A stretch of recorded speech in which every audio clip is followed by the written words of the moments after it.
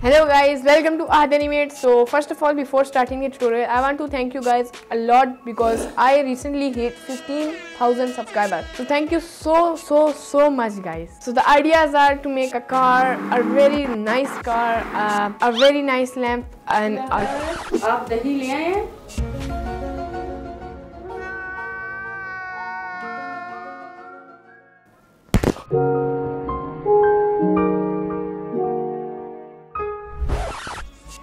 I have an idea. Let's make a super high quality sitter in Blender. Mommy sitter. And you know what? This is the most dangerous weapon of all time. Without wasting any time, let's just dive right into Blender. I got a bad feeling about this. After 5 minutes. Bye. So yeah, without wasting any time, let's start the tutorial.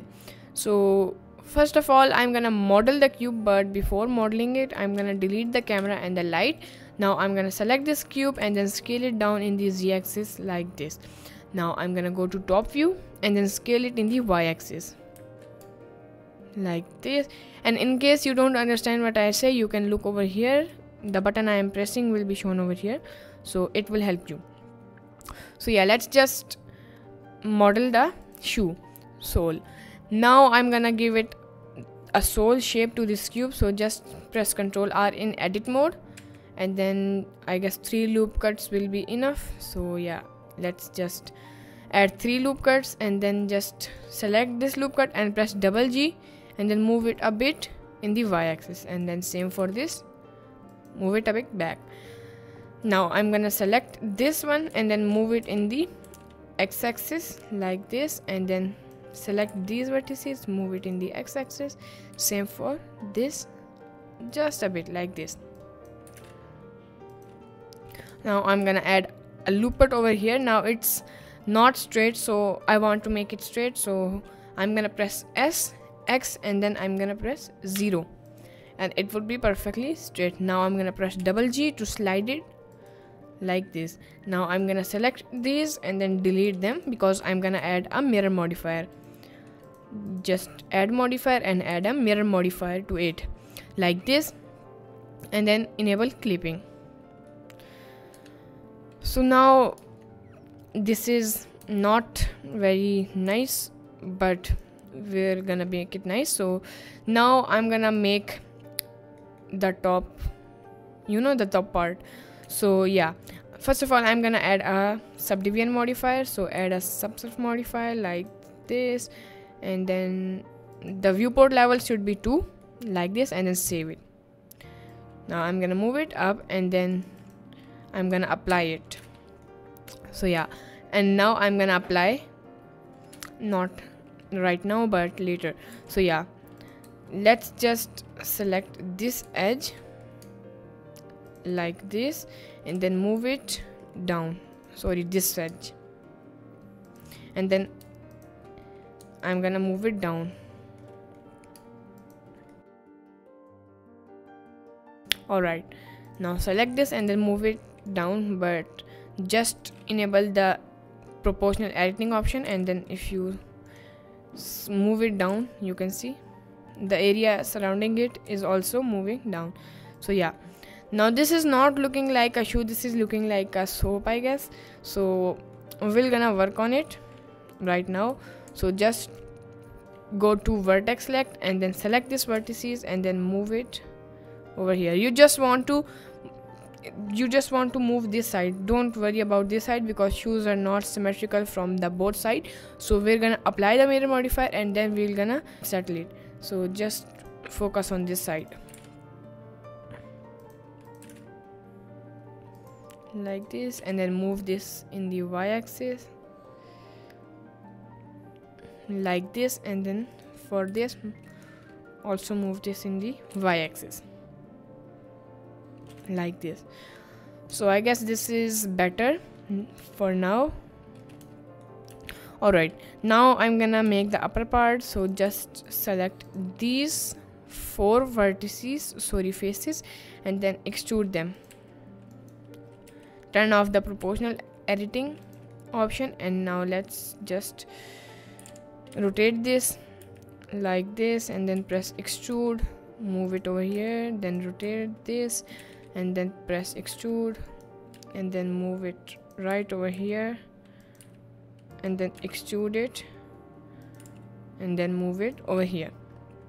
Just select this edge, move it a bit on the x-axis, and then rotate it like this. Move it in the z-axis. Now same for this, move it in the x and z-axis, and last one this. So yeah, this is really bad right now, but we're gonna make it good. Now apply the mirror modifier and just go to y-axis, just turn on the x-ray mode, press 1, and then select these vertices, and then press S, Z and 0. So now you can see they are flat, but I don't want to make them fully flat, so just scale it in the z-axis like this, and then move it in the z-axis. Select this edge, move it over here, and then scale it down a bit like this. Alright, now just select this edge, press Ctrl V to bevel it, move it in the z-axis a bit. Wait a second, what is happening over here? Alright, okay, now bevel this, and then E to extrude, and then S to scale it inwards.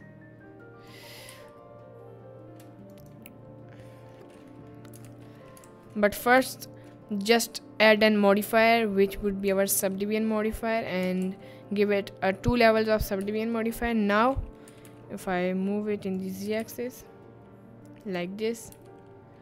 Alright, first of all let's just see what's going over here. There's an issue, I guess, so just zoom in. Alright, X delete the edge. Now it's nice. Now press Ctrl B to bevel this, and then E, and then S to scale it down, and then scale it in the z-axis also like this. Yeah, I guess this is okay for now. Let's just make it a bit bigger. So yeah, like this, and then press E, and then scale it just a bit down. So yeah, this is okay for now. And yeah, let's just add one loop cut here, one loop cut here, and then select both loop cuts, and then move it down by pressing G to slide it like this. Alright, now just move it in the z-axis a bit. Alright, now you can see these vertices are not working properly, so just enable this auto merge option, and then press G, and then just don't move it, and press and then left click. Now if I bevel this is still making a problem, so let's see. Alright, this has faces in it, so just select these faces, and then press delete, and then faces. Now if I bevel this, yeah, now it's doing perfectly. Now I'm gonna add a loop cut over here and a loop cut over here, so that these would be a bit sharper and flat. So yeah, this is nice. Now let's just make this chitar, or maybe sandal, a bit not symmetrical, because it's perfect from this side, but from this side it's not really good. So just turn on the proportional editing, and then move it like this, and yeah, just select this, and then move it over here, then also move this one, then move this over here like this, and then just move this to x-axis like this. And yeah, this is much better. Alright, now our shoe is ready. Now we just have to add the detailings to the sole and the texturing and the lightning. We have to do it, so let's just hurry up. Now I'm gonna select this shoes, and I'm gonna add a displacement modifier. Press new, then click on these options, and now, so first of all just select the shoe, and then press Ctrl A and all transforms to apply all transforms. So yeah, now I'm gonna go over here and then select the wood. Now I'm gonna go over here and then I'm gonna turn down the strength to like 0.1. And yeah, but I want this effects to only affect this area, so I'm gonna select this area like this. Now you can see they are not perfectly selected, so yeah, let's just select this area only. So let's just deselect the upper part, and yeah, this is selected. Now I'm gonna just go over here and then I'm gonna assign a vertex group to it. Now I'm gonna go to modifier, select this, and then I'm gonna select that group. Now you can see the effect is only affecting the this part. You can, if you want to select other parts like this one, so just go over here, select this part like this, press shift and then select it if you want. Alright, then if you have selected this, then go over here and then assign the same group, and now you can see it will also affect this area, but I don't want that, so yeah, let's just remove it. So just save it. I'm gonna just name it super tutorial chitta like this, and yeah, just select this, go to modifiers tab, and mid level I'm gonna do it to 0. Yeah, this is nice. Alright, now I'm gonna go to edit mode, and I'm just gonna press 2 and then select this edge, and I'm gonna move it in the z-axis, turn off the proportional editing, move this to z-axis, then I'm gonna select this edge and also slide it a bit down so that this would be a bit smoother like this. Alright, now let's just head right to materials. So just select this and then go over here to materials tab, save your project, and then go to materials. Now you can see this material is assigned to all the shoe, but I don't want it to affect this area, so just select this area like this. Yeah, and then select this area also, and lastly select this area, but it's not done. Also select the inner part like this. Don't select this area because we will not add another material to this area, which would look very nice. You will see in a minute what I'm talking about. So just select this like this. Alright, and lastly select this area also, and yeah, just click on this plus icon and then assign. You can see this area has now second material, and we'll give it a transparent type material. Alright, this is looking nice. Now let's add a text, and then we'll just turn, a bit to advanced level with the materials. So yeah, let's just press shift A and then go to text, and then click on the text, and then go to top view, just rotate it -90 degrees, then go to text settings, and then alignment, I don't want it to be left, I want it to be at the center. So yeah, let's just do that, scale it down like this, and then I want to change the font, so just go to font area and then click on this. I'm gonna select this font like this, and yeah, I'm gonna go to edit mode and type 420. So yeah, 420 it is, and just move it in the z-axis like this. Now I'm gonna add a shrink wrap modifier to it, shrink wrap modifier, and then target I'm gonna set to shoe. Now you can see it's interacting with the shoe, so I don't want that intersecting, I'm sorry. So I'm just gonna set the offset to 0.0005, and you can see it's going in the z-axis but the opposite way, so I'm just gonna add a minus over here, and it's nice, but I'm gonna increase the value -0.007. or maybe I guess minus 0.0005 is okay for now. But what if I do it like 0.001? Alright, I guess this is okay for now. So yeah, let's just duplicate this text like this and then delete the shrink wrap modifier from it, or just delete the target from it and just move it over here. So G to grab it and then R to rotate 90 degrees and then move it over here like this. Now I'm gonna select the target to the shoe, and yeah, now I'm gonna type chicken, and yeah, so I'm gonna move it in the z-axis a bit, and you can see if I move it in the z-axis the text would be looking like a janky and they will be closer to each other. But if I move them down in the z-axis, you can see they are a bit weird. So yeah, let's just leave it like that. Now the text is not showing, but it's okay because this part would be transparent so we could see the text. So yeah, let's just get a bit advanced with the texturing.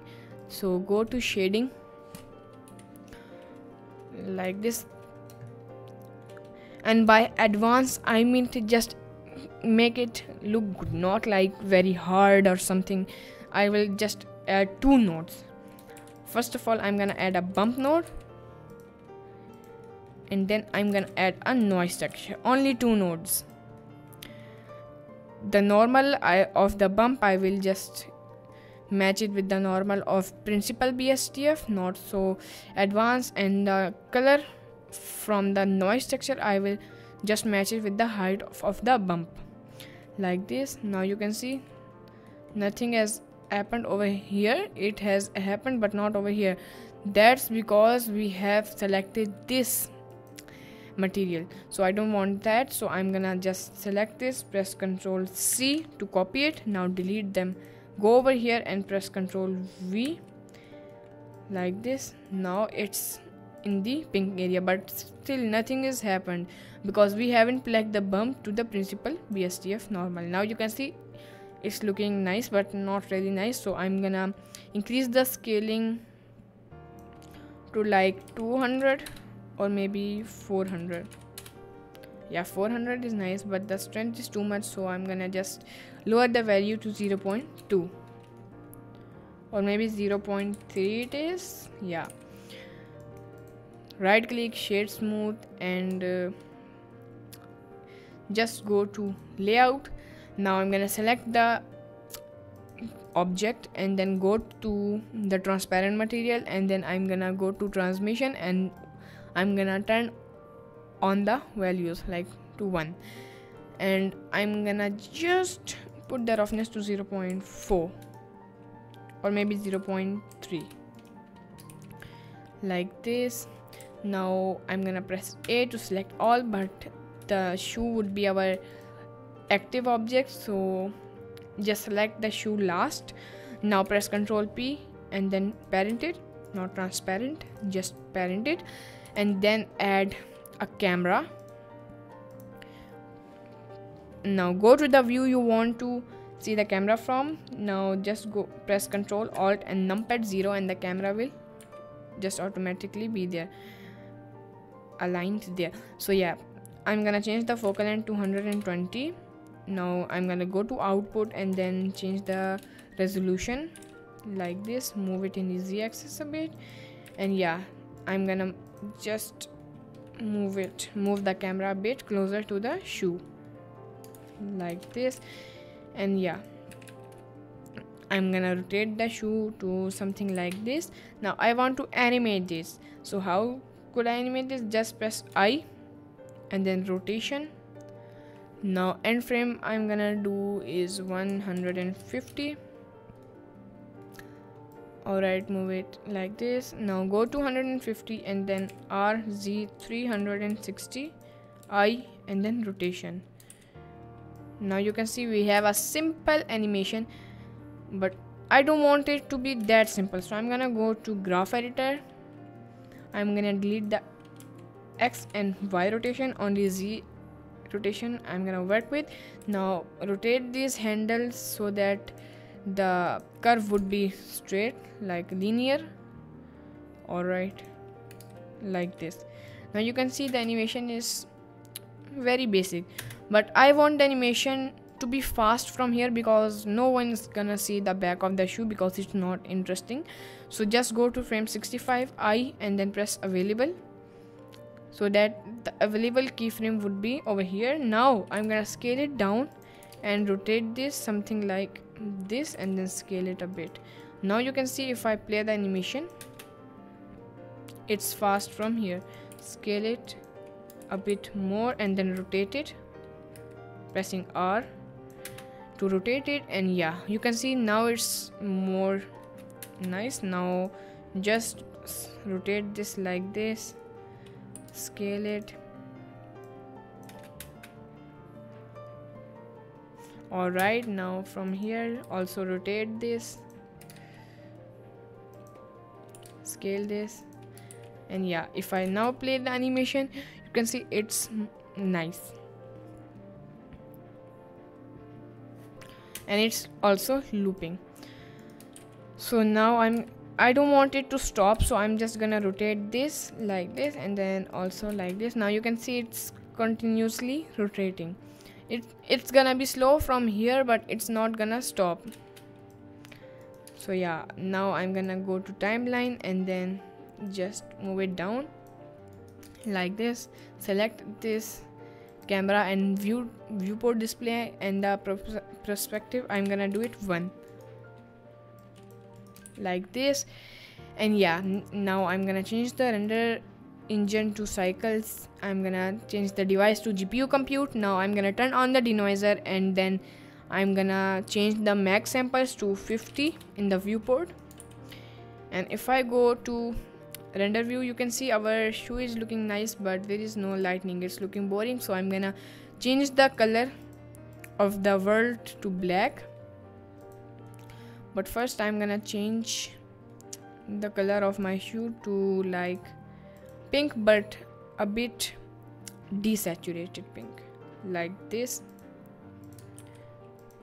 Alright, now I'm gonna add lightning, so just press shift A,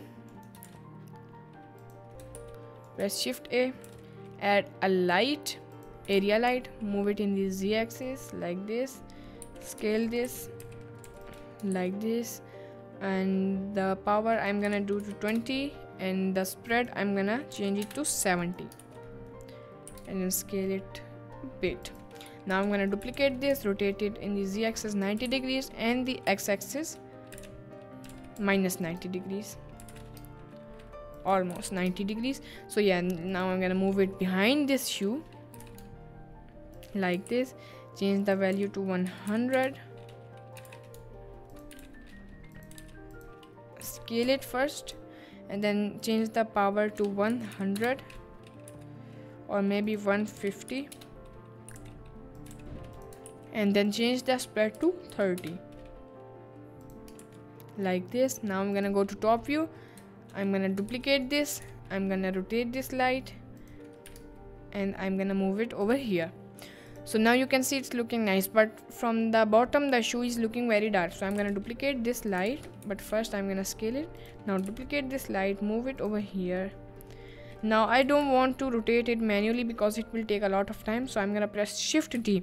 Now if I press shift T, the light will move and the light will rotate to my cursor. So I'm gonna put my cursor on the shoe, and if I left click it, now you can see the light is pointing on the shoe. So just rotating the light like this, scaling it down, moving it closer, and then I'm gonna change the power to 70 and then spread I will be doing it like 50. And yeah, now this light I want to do it the power 180 like this. Now you can see the lightning is really nice. You can change the lightning if you want, and yeah, this is it. So yeah, I'm just gonna just change a thing, like I'm gonna add a plane, because you can see there is a lot of reflection over here and I cannot see the R. So I'm gonna move the plane in the y-axis and the x-axis. Now I'm gonna rotate this plane a bit. Now you can see I can see the R and the lighting is much better, but I am seeing this plane, which is not really I want. So I'm gonna change the color to full black. I'm gonna change the metallics value to 1 and the roughness values to 1. Now you can see I'm still kind of seeing the plane. So what I'm gonna do is I'm gonna go to solid view, and for this step you can either like leave it and then delete the plane and ignore the reflection, but if you want to do this step you can just download the latest variant of Blender. So yeah, because it's not in the older variants. So just select this plane and then lastly select the light you want and press Ctrl L and then go to link and then exclude.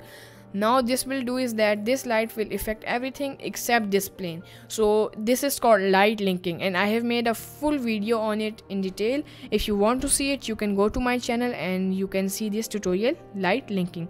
And yeah, now select this plane again, and then I don't want this light to affect the plane because it will cast reflection to this plane and we will see the plane.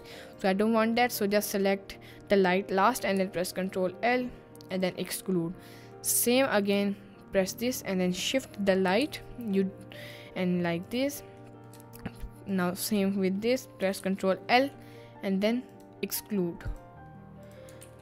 If I now go to render view, now you can see I cannot see the plane, and you can see the animation is also really nice. So yeah, this is okay. Now I'm gonna show you some render settings which are very simple.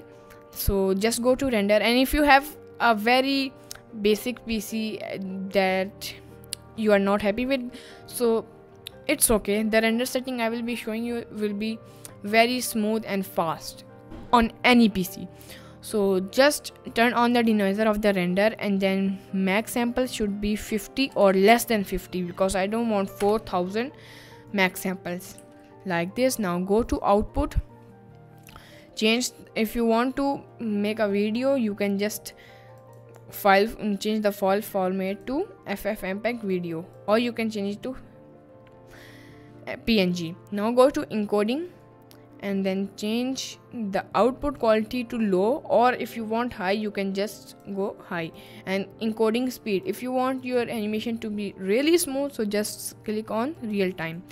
And if you want your animation to be MP4, so just go in the container and then change the value, change it to MP4.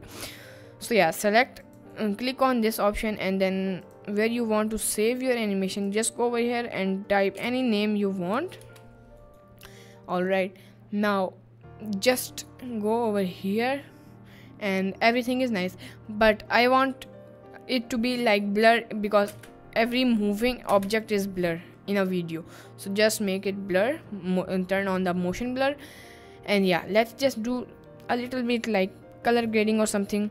So view transform, I don't want it to standard because it's not that great as AJX, but if you want standard you can do. If you want filmic you can also change it to filmic. And looks, I will do it to, I guess, high contrast.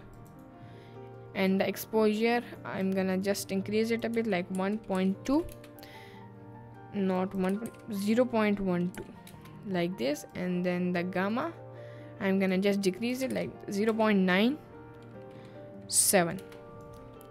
Now if I play the animation you can see everything is perfect. So just a little change that I'm gonna just put the roughness of the transmission value to like 0.5. Alright, now this is it.